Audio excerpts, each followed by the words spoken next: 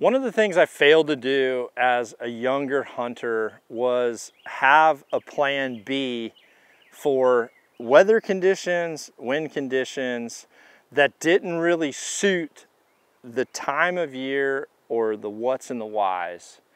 So, and in those cases, I ended up forcing the spot, and I'd end up hunting a spot that really I was just flipping a coin, and more times than not, I got busted. And so now I've revealed myself.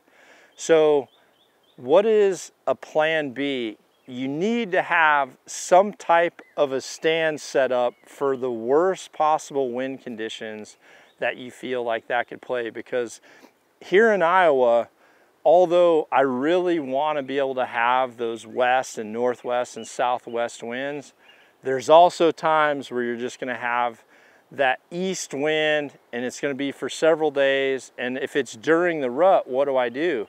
So I try to look at the what's of, if it's early season and I have the worst possible wind option, do I have a plan B?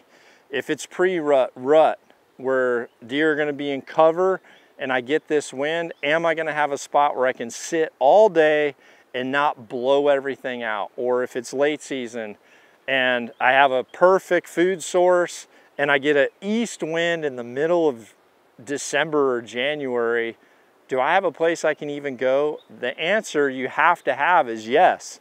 So I'm really excited about this spot because this is a spot that I continually see deer in here during the rut, and I have several locations that are on the perimeters.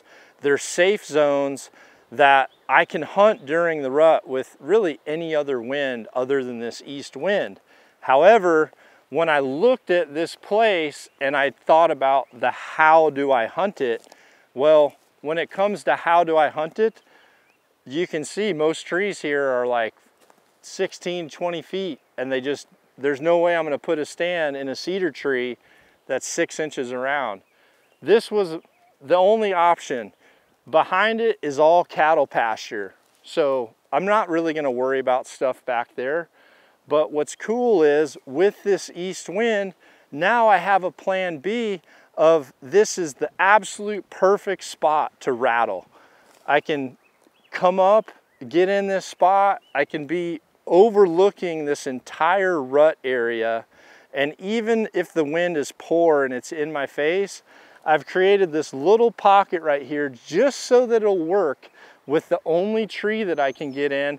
And now I have the option to tuck a little decoy up under here, like maybe he's rubbing this tree, and if any type of buck comes up here to just get to those horns, I'm going to be in the perfect spot. So always try to think about the what time of year, and decide what is a plan B. If I don't have the wind that I need for 3 or 4 or 5 days, where can I go?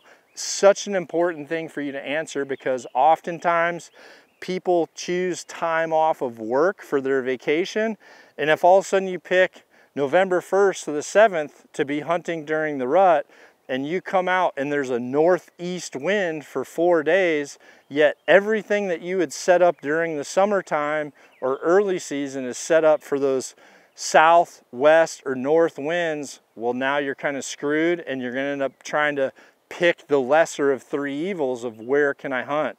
The reality is you should always have a plan B, because that will end up being plan A.